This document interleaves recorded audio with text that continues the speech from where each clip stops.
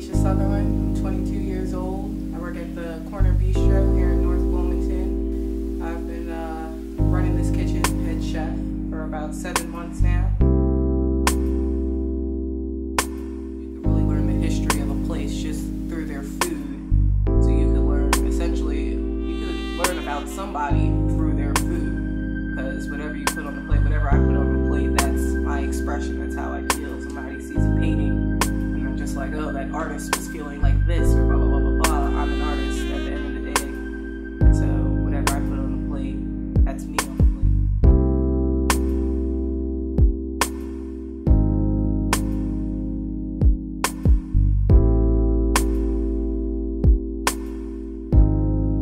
I've always loved cooking. I've always been in the kitchen with like my mom, so to speak. But believe it or not, a lot of people don't know, I went to St. George's Votech to be an automotive person. Like, I did messing with cars and stuff, but I didn't really vibe with my teacher, so I was just like, yeah, this car stuff ain't for me, and I went to college for culinary arts.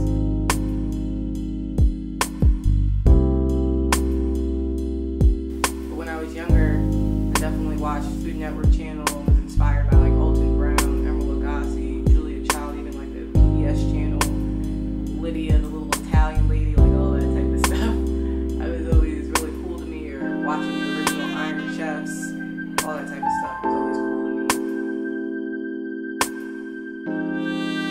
I would say any woman chef is definitely a huge role model to me, no matter what type of, I guess, like publicity they get, point blank period. This is a male-dominated field, even if they're just labeled as a cook or like a show cook or something. It still takes a lot. It takes a lot inside of you to still do that, because either way, it's a male-dominated field, so you always have to do something a little bit extra.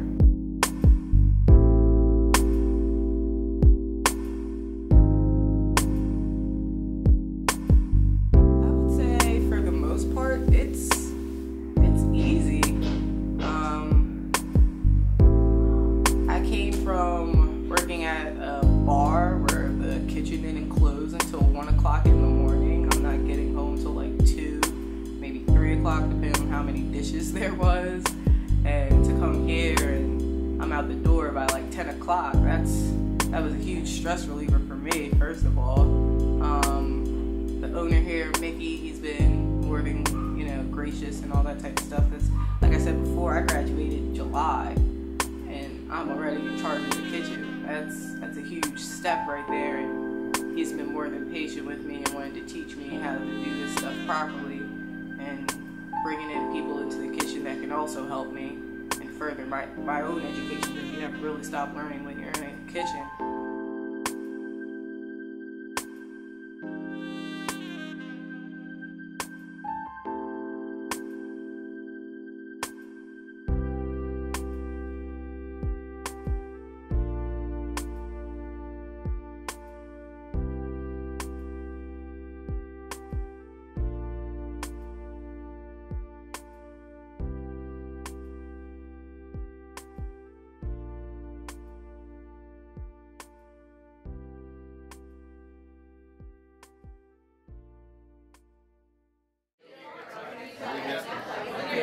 Thank you all for coming out. I really appreciate it. Yeah, thank you. Let's start the chef's table again. You work in the kitchen, everything's the same, so when you get to do something different, you get really excited. Yeah. And you can be really creative. Exactly. Yeah. That's good. Well, excellent. Thanks, you guys. Thank you very much.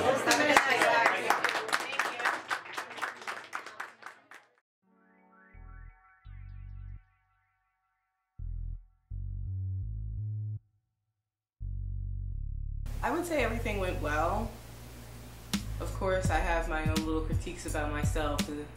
My pasta for the first course, I did a butternut squash ravioli. I made the pasta by hand, made the filling and all that type of stuff from scratch. My first pasta though, it didn't turn out the way that I wanted it to. So I started getting really nervous then. Like the whole day I was calm, like alright, I have my time schedule set up, I know it needs to be done by when, but when my pasta went wrong, I got kind of nervous. I didn't know if I would be able to make it in time. But we pulled through. Had my homeboy Chris help me out. We pulled through, we made the raviolis. Everybody was pleased. There was a couple of people here that used to come to the chef's tables when the old chefs were here, and they were pleased. So I'm glad that, you know, it's not like the corner bistro fell off or anything, that we're still keeping to the customer standards of things. A lot of some of my family and my mom's co-workers were here, so I was really glad that they came out to support me, and that meant a lot.